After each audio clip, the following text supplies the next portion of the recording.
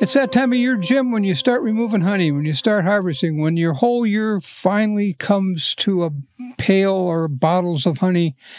But there's a bigger question. How much of that honey should you leave on your hive to overwinter?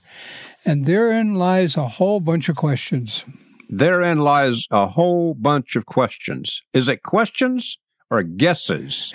What's the difference between a question and a guess?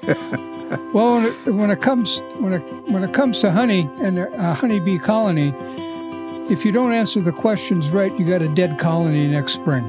Yeah, that's the difference. Yep. Hi, I'm Kim Flottam. And I'm Jim too. And we're here today to talk about something that you need to think about long and hard right now, and that's how much honey do you leave on your colony to overwinter? You are listening to Honeybee Obscura, brought to you by Growing Planet Media, the folks behind Beekeeping Today podcast. Each week on Honeybee Obscura, hosts Kim Flottam and Jim too explore the complexities, the beauty, the fun, and the challenges of managing honeybees in today's world. Get ready for an engaging discussion to delight and inform all beekeepers. If you're a long-timer or just starting out, sit back and enjoy the next several minutes as Kim and Jim explore all things honeybees. So how much do you leave, Jim? Now, you got a history of Alabama down south, and you got a history of Midwest in Ohio. I've got Midwest and up north. So we're going to talk about kind of all three parts of the country here. So we just have a long series of areas for possible mistakes, right? Because it was always, you're right, in Alabama all those years ago, and with the beekeeper friends I still have there. You know, that the honey flow is just like it is here, except it's different. Does that make sense? It does to me. Maybe not as intensive, and maybe not quite as much honey produced, but probably, Kim, we left around 40 to 45 pounds of honey to overwinter.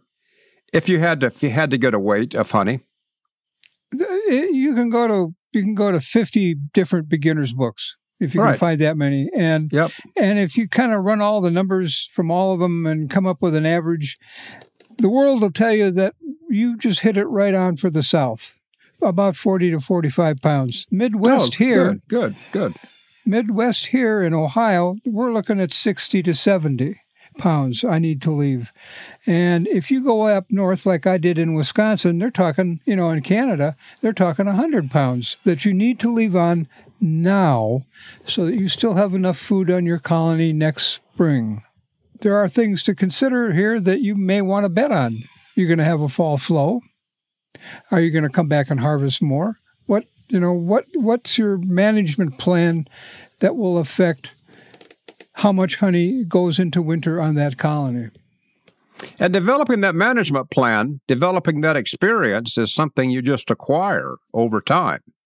Number one, you talk to your friends at meetings, you talk to beekeepers anywhere to get an idea of what the fall flow is. And then number two, you just keep bees 2, 3, 5, 25 years. And you get a notion that, well, it's going to really smell the backyard up, but I don't make a lot of goldenrod honey. That would be my synopsis right now. I will get a fall flow, but it won't mean much. Well, the other half of that question is, how much do you have now? I mean, how much do you have so that you know how much to leave? And you get some guesstimates, and I'll go back to those beginners books. And on average, they tell me that a medium frame full of honey, capped both sides, has about 5 pounds of honey in it. It's got wax and wood and those other things, so it's going to weigh more. Yeah. And a full deep is going to weigh about 70 pounds, have about 70 pounds of honey. So there's about 7 pounds or so of honey per frame. Now, here's a trick. If you run 8 or 9 frames in that 10 frame deep, that frame's going to have more honey, but you're going to have fewer frames. But you can stack more honey into when you got more space between frames, they draw it out further, and you can get 8.5, maybe even 9 pounds in a fully capped deep frame. So are your frames tight and smooth, or are they fat and bulky? All of those things are beekeeper options, aren't they? Yep. Because I know where you're going. You haven't gotten there yet, but you're going to go to the 8-frame discussion because I understand you're an 8-frame beekeeper. So all of those same things you said apply to 8-frame equipment. Do you have 7 frames in, or are you letting the bees draw the cappings or draw the combs out farther? So you end up getting probably the same amount of honey in fewer frames because they'll pull those combs out deeper.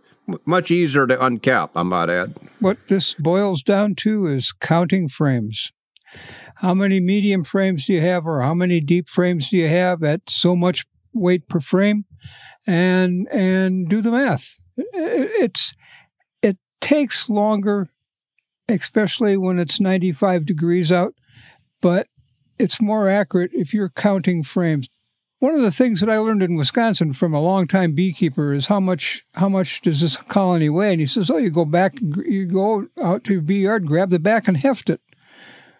And it weighs a lot, not very much, not hardly any at all. What? So, you're guessing. Yep. That hefting thing, I got in trouble with that. Actually, I got in trouble at your organization there in Medina, Ohio, 100 years ago, because the beekeepers began to argue amongst themselves that hefting was not accurate enough. Well, it was a tempest in a beekeeping teapot. If you're a healthy, strong person, it might feel different to you than if you're a more lightly built person. But I got to tell you, one way or the other, I heft all the time. When you were talking a bit ago about counting frames, yes, I'll count frames. But when I'm trying to move that deep around to see what is underneath that deep, I'm thinking, boy, this deep weighs 228 pounds. It is full. This is a wintering supply right here. So just by being in that beehive, would you agree? Counting frames, moving equipment around, hot, bees flying everywhere, spring season's gone. You're going to quickly get an idea of how much honey is in that colony. Yeah, and yes and no. Yes, I can take a look at that top super and I can see that every frame is capped. I got 8 frames in there, so I know that frame is going to have about 5 pounds of honey. So I got 40 pounds of honey in that 8-frame capped super. But then I take that off and I look down below and there's some frames that are capped and there's some frames with brood and there's some frames that aren't capped yet and there's frames that haven't even been drawn out. So then you begin to hedge. What do you and that's why I'm looking at frames. Yeah. No, I'm not saying don't look at frames. I'm not saying that at all. It's an estimation. It's your best guess. I will say again, this is the second time, but just me personally, I don't really get a fall flow. Something will happen, and there'll be that strong odor that aster and goldenrod does. And you think, boy, I should be putting on some more equipment. But if I go back there, I mean, it's barely any nectar and new honey at all. So I have to admit, and have admitted now for decades, that my wintering crop is already made. It's already on the bees back there right now. That is a safe way to approach this, I think. You're not going to guess that there's going to be a fall flow. And this year, in my part of Ohio, lots of things haven't bloomed that should have bloomed. And am I going to bet that goldenrod's going to be? I got 2.5 acres of goldenrod, 100 yards from my beehives. Not even 150 yards from my beehives. And last year, I didn't make enough goldenrod honey to fill a cup, let alone supers.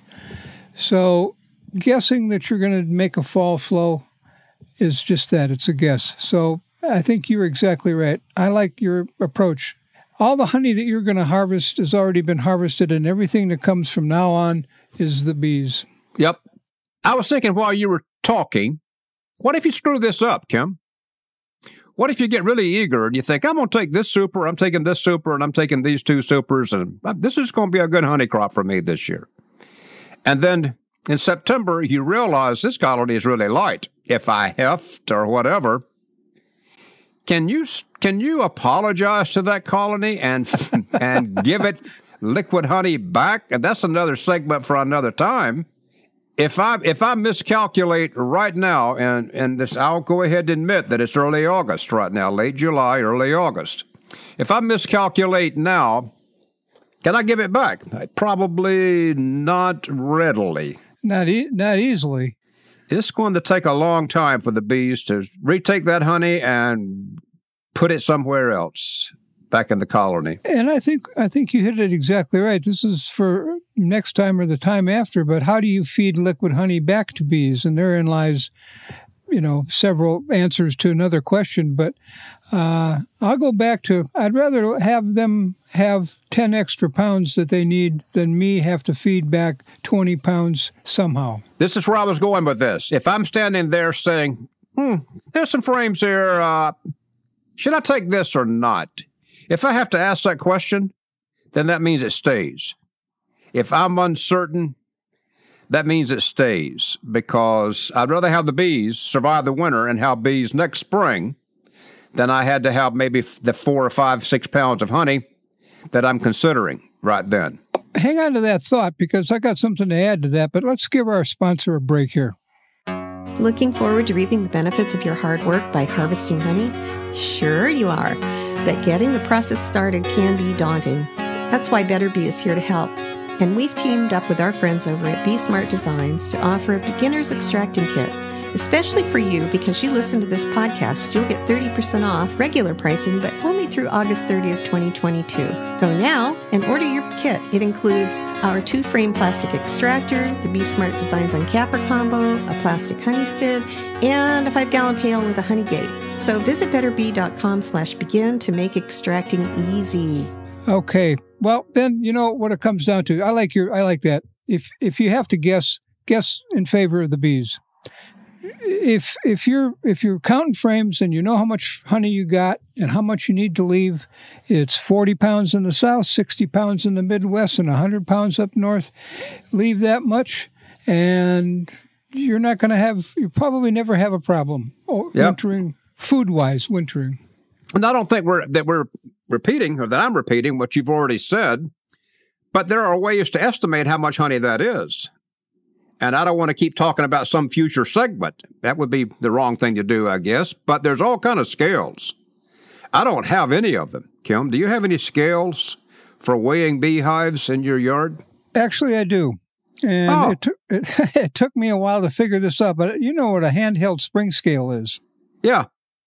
Using one of those, what you need to develop is your standards to start with before, but how much does your beehive weigh next spring? You take that handheld hive out, or handheld scale out, and you lift it up, and you lift the back of it just off the platform, and then you lift the front of it just off the platform, and you add the two numbers together, and you have the weight of two, however you overwintered, 2 deeps or 3 mediums, and that's your baseline. And if you're using 2 deeps, you're looking at somewhere in the neighborhood of 100 to 125 pounds in the spring.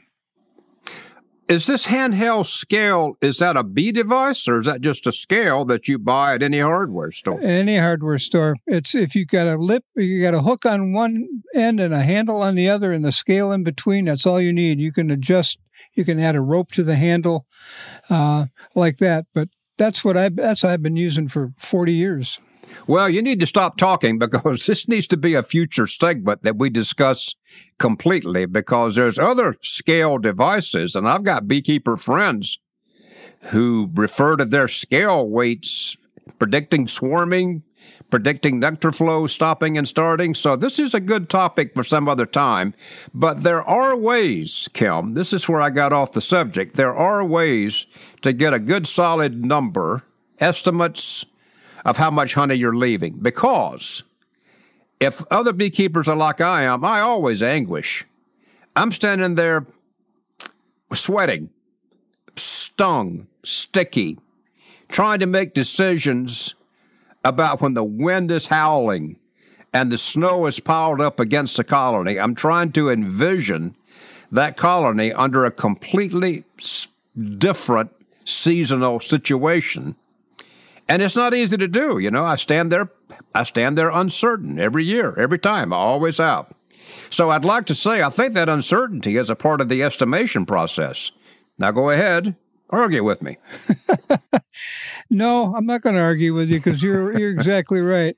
It's a guess, and you can throw in all of the factors to this formula that you want. You can come out with really bad guesses or really good guesses. But if you've done your homework and you know you know what you're working with, the chances are your bees are going to be okay. But you got to know, you can't guess. Yep. The chances are, what chances are, the guesses are, the estimations are. This has just been weasel worded the whole way through this last 15 minutes, hasn't it? Because we haven't even discussed what else is going on. I mean, what's the Varroa population? Did you control the Varroa? What's the health of the bees that you're putting? So just leaving 40 pounds of honey in Alabama and 70 pounds and here in Ohio, that solves the honey part of the equation, but there's other elements to this overall picture on the status of that colony, what kind of windbreaks you got. Is there going to be a raccoon there all winter harassing the colony? Everything's a variable, isn't it? Everything. Absolutely everything. I think maybe we need to stop adding variables and leave it at how much honey do you leave right now. I was going to ask you to give those numbers one more time as though people weren't listening. You said in Alabama, 40 to 50 pounds. Yep. Go ahead. And the Midwest, and the Midwest is sort of above the Mason-Dixon line, I think, up to Lake Superior, that area. In the Midwest, you're looking at 60 to 70 pounds. And above that Lake Superior area into Canada, they're looking at 100 pounds you need to leave. Yeah. I don't know how we can leave this guessing situation any better than that. Those are the best numbers we can give. Those are the best guesses we can give. Keep your bees healthy, roughly leave that much honey, and then see what you got next spring. Yep. And learn from your mistakes. What would you learn? What in the world would you learn? Leave more honey? Well, I got to quit. We got to quit. All right. Well, all right. What you mentioned is make sure your colony is healthy, and we need to talk about that, getting rid of mites, and how and when and what to use, sort of approaches. I know you said mites, but it sounded like you said mice, M-I-C-E, because they're in the mix too. I mean, they can be just as disruptive as mites. And then we're off the subject again, or at least I am. Hey, if you've listened to this point, listeners, we always appreciate it. Yeah, thanks for tuning in, and know how much honey you've got and how much you need to leave, and we'll talk to you next time. Thank you.